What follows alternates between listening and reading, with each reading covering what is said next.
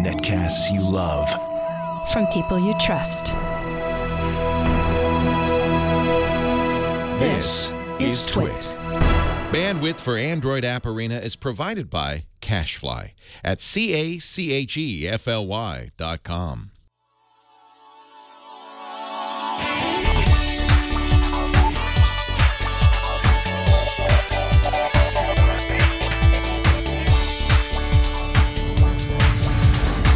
This is Android App Arena, episode 101 for Wednesday, June 8th, 2016. Kids Device Management. This episode of Android App Arena is brought to you by Blue Apron. Blue Apron will send you fresh, high-quality ingredients to cook delicious meals with simple step-by-step instructions right to your door. See what's on the menu this week and get your first 2 meals free with free shipping by going to blueapron.com/twit. That's blueapron.com/twit. Hello, everyone, and welcome to another episode of Android App Arena. I'm your host, Jason Howell. This week's episode is going to be a little bit different. You see, I'm a dad, and I struggle with how much technology I want my 3 and my 6-year-old to be exposed to. On one hand, I'm passionate about technology, so I totally understand the pull of it. My kids obviously share my interest in technology, and I would never want to squash that drive.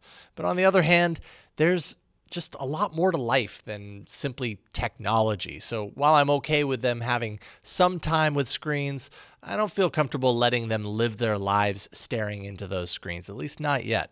And definitely not at such a young age. So I had to find solutions that help me do the things I feel I need to do to put their usage in an area that's responsible, in my eyes, as a parent. I spent some time over the past few weekends getting my home devices in shape for kids' usage, and today I'll share what I did. It might not work for your situation specifically, but it could spark an idea that you might have for your own children's devices. So let's dive into a project, how I set up my home devices for my kids.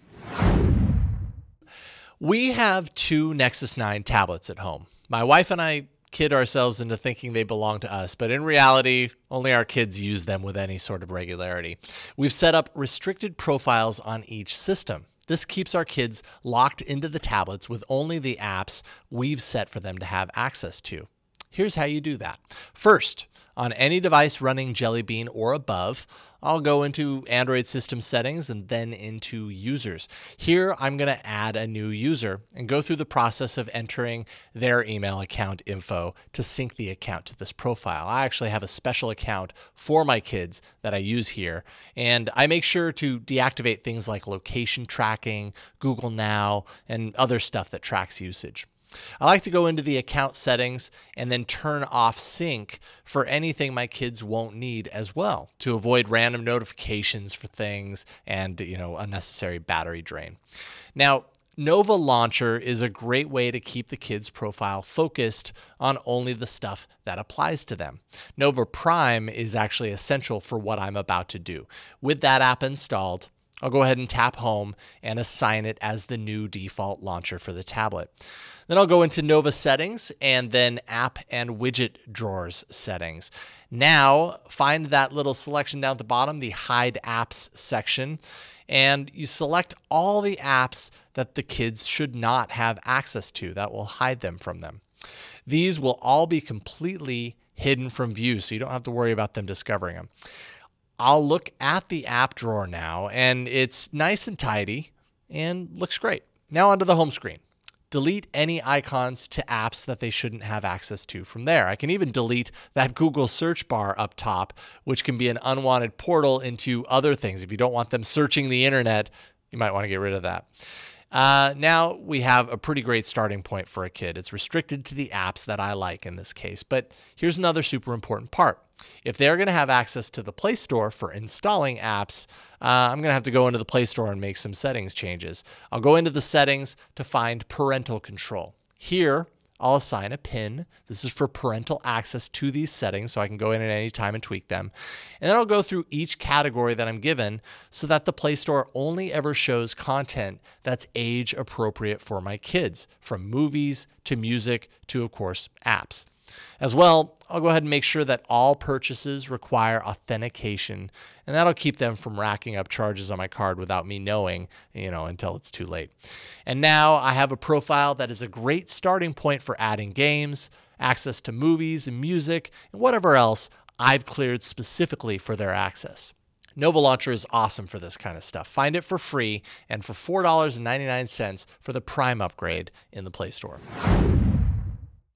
My children love to listen to music, so I wondered what it would take to convert an old phone into a single-purpose music streaming device. I can get most of the way there yet again with, you guessed it, Nova Launcher. Here's my device, fully reset and synced to the Google account. The only app that is installed outside of the stock apps here is Nova Launcher with the $4.99 Prime upgrade. I'm going to begin tweaking things by first tapping home and then selecting Nova Launcher as my default home launcher. Next, I'll head into Nova settings, then into desktop settings. I'm going to go ahead and max out the icon size to make everything a little bit bigger, and you can also remove the labels in icon layout section if you like. Now back out and into the gestures section where I'm going to set up, or at least make sure that there is a gesture set to launch into Nova settings. Here, it's set to 2 fingers swiping up. Why is this important? Well, I'm glad you asked. We're going to be getting rid of all other apps, including the shortcut to Nova Launcher settings next, stripping it all away so that only the Play Music app icon is showing. First, go to App and Widget Drawer Settings. Now, down at the bottom is the Hide Apps area. Here, I'm going to hide everything, and I do mean everything, except the Play Music app. Now, back out to Home, and I'll go ahead and place the Play Music icon on the home screen so that it's there for me, and then remove literally every other item on the home screen. Also, I'm going to get rid of the Google search bar up top, and yes, the app drawer button is removable inside Nova Launcher, and that's great because now I can drop that Play Music icon where the launcher button used to be. So everything's looking good now, but it's kind of bare. So I'm going to go ahead and add the Play Music Player widget, and we'll be sure to check the box that asks if Nova can create widgets and access data with them. That's very important. I also like to add the Play My Library widget and have that tied to Play Music for a nice big graphical layout of the latest playlists and listens. I'm going to also launch Play Music and go into the settings there to turn on the setting that blocks songs with an explicit tag. And now I have a device that is limited to music, except one key element, that notification tray up top, which can be a portal into other things you don't want your children to touch. I'll go into System Settings and then Security and make sure that screen pinning is turned on at the bottom.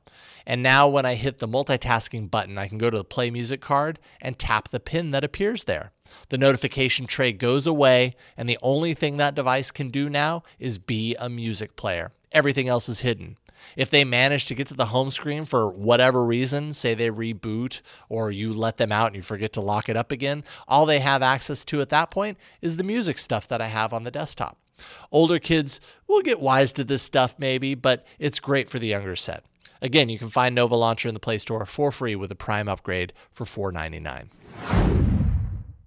And there we go. I have a few tablets that keep my kids locked to the things I want them to have access to, and a device that they can use at any time as a music player. I really want them, to enjoy music, so having a device that isn't connected to all things internet but still gives them the ability to play a song on a whim is just what I was hoping for. That way, they aren't tempted into the hypnotic world of the internet when they pick it up to listen to Miley Cyrus.